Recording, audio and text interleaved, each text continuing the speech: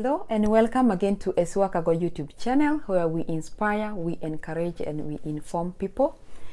And today is another day that the Lord has given us so that we can sit down here and get to reason together. So today I just want to go straight to the point because this is something serious. It's not the usual talk that I hold, but you know what? We can make it you can also contribute on the comment section and tell me if this is true, if this is something you have also observed, or could it be me looking into people with the bad eyes, you know. So yeah, after staying here in America for a while, I have realized, and I'm saying this with all due respect because you know I am African, nothing can change that. I'll forever be African, and for your information, I would never ever want to be associated with any other continent other than Africa, and I'm also American anyway. So yeah, that's true. I'm American, I'm African American. So yeah, and far from that, I have realized that we Africans, sometimes we tend to be very ignorant. It could be because of the cultures that we were brought up with. It could be because of, let me just call it ignorance, and sometimes we lack the wisdom that is required to deal with certain situations. Why? Because according to how we were brought up, there are things that they were not put into much consideration like they would be, or they ought to. So I want to talk about dealing with loss, being an African versus dealing with the loss, being an American, where they have put awareness of the acknowledgement that when one goes through loss, and when I mean loss, I mean loss of a loved one, there is that duration, or there is the mental, let me call it torture, because you go through a lot mentally, psychologically, emotionally, physically too. Like, you go through a lot. And in the African society, when people come and they help you to lay to rest your loved one, to lay your loved one into rest, the final day, that is the burial day, they just are finished and they go, and they expect you as the victim, they expect you to be okay. Because you know what? They say tomorrow is the last day, we're gonna conclude this. So when they finally lay the loved one to rest, and they go back to their homes, even the relatives, nobody comes back, nobody even bothers to go to the family members to ask them how they are faring, if they need any therapy, how they are coping with the loss, how they are coping with the grieving period, or anything. People just go their ways and that's it. And you, as the victim, they believe that you're supposed to be very, very, very strong. Yes, you had a loss, but you're not supposed to, you know, the grieving period, they believe it was over the same day they laid the dead to rest. But is this the case? No, because a human is a human. I only came to observe this a few days ago, and I know most of you will be you know of what I'm talking about. A girl who just the other day was all over the internet because she posted someone's stories, and I listened to the live video on Facebook, and that girl, when I observed her, away from what she posted, away from whatever was going on, but I could only see a girl who has been through loss, who has been grieving, who is mentally not okay, because she's not okay psychologically. No, she isn't. So I could see how people attacked her, and I felt so much pain. Let me tell you, I felt so much pain, because in most cases, people don't understand what is going on in your life. The loss that she has went through, she lost the mother. I believe the mother was sick of cancer. If I'm wrong, just correct me down on the comments. And I also heard something like she also lost a sister. So now the role she was playing as the big sister in the family, it was the role of a mother who was trying to protect the siblings. And very few people could see this. She was just trying to protect the siblings, and she was overdoing it. If I'm not wrong, she was overdoing it because she couldn't afford to lose more than she has lost, in terms of property, in terms of things, in terms of somewhere to live or anything. She couldn't. So she still has the trauma of losing some loved ones, and now she could do anything to protect the siblings. I know so many people couldn't reason like this. They only saw an evil girl.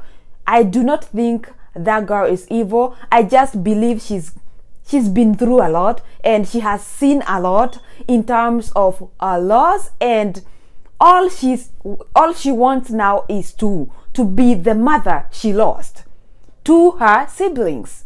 And since she's not that old enough, or because of her age, it is sometimes she sometimes process it in the wrong way.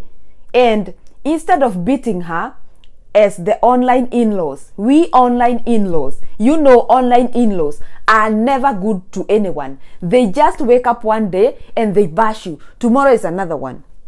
So me, I just want to focus with the girl. It had nothing to do with what had happened. That is not my focus. That is not the area of my focus. My focus is this girl has been through loss, and I do believe losing a mother is painful. Losing a sister on top, it's twice painful. So if you expect this girl to be just with my understanding and the story that she gave, that her intentions were not meant for whatever took place. But that being said, and the platform she used, it shows how much determined she was to get the siblings a house. And I'm not defending her. All I'm saying is, this girl needs some therapy. This girl needs some love. This girl needs some assurance that things just gonna be okay. So whatever she was fighting for, maybe using the wrong way, but just know that this girl is someone who has been so much lost. And if she sees, or if she senses like there is something that is gonna take more from her, she can do anything. So my point was, we as Africans, do we ever think of coming back to someone who has lost a loved one and get them through the grieving period in a nice way, without judging them, with just letting them feel how they are feeling, without telling them they shouldn't feel this because they are this, they shouldn't cry because you know what, they shouldn't do this, they shouldn't dwell there for so long. What long is long for a person who has lost a loved one to grieve? Seriously? I think it is as long as they can get through it. That is my thinking, and I think that is the right thing, to just let them grieve the best way, how they know. And to help them instead of just, before you attack someone, before you hear that I did something, there is always that something that triggered that something to happen. So let's be people who can look beyond, because I know so many people are ill mentally, they are ill, but they just walk out there showing you the faces that you guys want to see, because if you see them crying, you're going to say, she's been crying for too long. You know what? She's not the first one to lose a person. You know, that is so mean. That is so mean, because the other person who lost their loved one is not this one. So let people be. And I would want our African people to learn that they should give people, or they should always try to see things the right way, other than just coming in and start to troll someone, calling them names because they acted in a certain way. Especially if someone went through loss, there is that trauma and depression, which might lead people to be very bitter and to always want other people to feel how they are feeling, because nobody cares around them. Nobody even seems to care what they are going through, and the only thing they can do is to maybe create an awareness, but now in a wrong way. But deep inside their hearts, they are not that bad, they are not that evil, only that pain has dwelt too long in their hearts, and they have some wounds, very big wounds, that nobody else can see unless you want to look through someone's eyes and see their heart, because that is very possible. But people just look through you, and what they see, I could see how people described her heart and how ungrateful she is and so many things, but you know what? I think she's just a young person, and she has a chance to correct where she was wrong, and more than that, she really needs help and someone to take her through therapies and just assure her that everything gonna be okay, and the siblings gonna be okay, and someone who can mentor her. I think she's just I would just say she's a brave girl who wants to protect the siblings that were left by the mother. So grieving period is hard, and grieving period, not so many people can understand what you're going through, but the best way is to understand people from their point, put yourself in their shoes, and try to walk at least 100 meters and feel how it feels. That way you'll be able to sympathize with them. So guys, I just wanted to talk about that, and hopefully people will one day allow themselves to fit into people's shoes and feel how they feel. It is only through that you can be able to treat people right, you can be able to sympathize with them, you can be able to pray for them so that they can be the best person, and also to support them with prayers is not a bad thing. And moreover, not to judge anyone, and feel someone else's loss like your loss. So guys, bye bye, and I'll see you on the next video. I think this video have been so serious than you guys have ever seen me, but I just felt so much pain, and I know so many people can relate with this, that nobody understands a grieving person in the African society, and hopefully one day things will change and they will understand.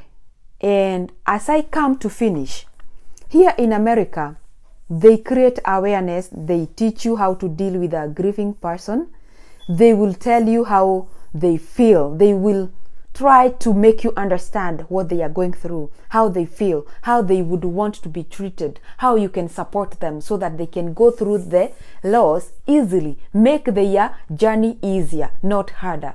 Okay? So guys, bye bye. May God bless you, and do not forget to keep on keeping on, because that is our motto, and we must win. We must triumph, and victory is ours. Bye bye guys, and I'll see you on the next video.